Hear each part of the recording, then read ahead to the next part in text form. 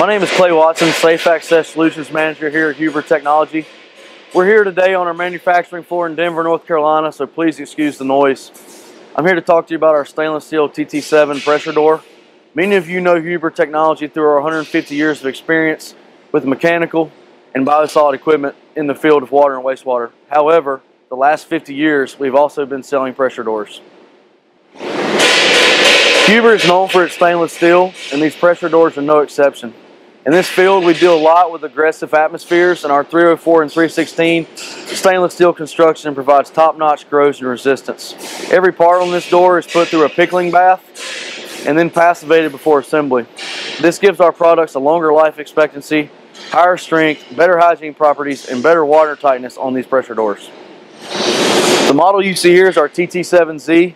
It's rated up to 10 meters of water pressure. In some circumstances, we can get up to 15. Key feature here is the central wheel lock. We also have a TT7, which is the exact same door, but with lever locks in the corners and in the middle. We also have a TT7R, which is the round version of this door, rated up to 10 meters. We have a TT7.30, which is this door rated up to 30 meters of water pressure. And we also have a TT6, which is solely used for flood protection, rated up to 2 meters. We offer two frames on these doors. The one you see here is used for embedding into new concrete. We also have a frame that can be retrofitted to existing concrete and bolted around the outside.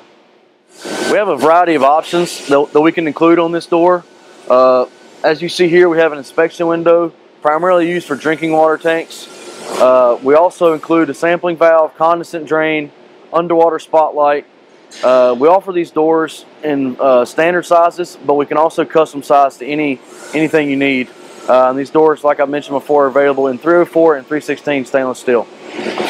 Tanks must remain accessible even after commissioning, and the main benefit of this door is the ground level access. It's safer, it's easier to access, and it offers reduced cleaning requirements. Access at the water level creates increased construction costs when heavy tools and equipment have to be carried up and down a ladder or lowered down by a crane. We use these doors for a number of applications. One application is drinking water. So key thing about drinking water is we are NSF and ANSI certified, which means all parts in contact with water are free of contaminants. Above ground tanks need side access doors at the ground level. We also use this door in wastewater, mainly digesters. It's our most common application that we've seen here in the U.S. And our stainless steel will hold up to the most aggressive atmospheres. Another application is stormwater. Underground stormwater tanks need to be accessed from time to time for inspection and cleaning.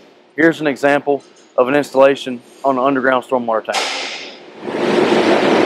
Another application is flood protection, which is a growing problem here in the U.S. And our TT6 door is perfect for flood protection for industrial and municipal applications, such as protecting expensive VFDs in municipal pump stations, electrical rooms for hospitals, office buildings, data centers, airports, and prisons. If you're interested in one of these TT7 doors, please go to hubertechnology.com, click on stainless steel pressure doors, give us some information about your application, and we'll get back to you immediately.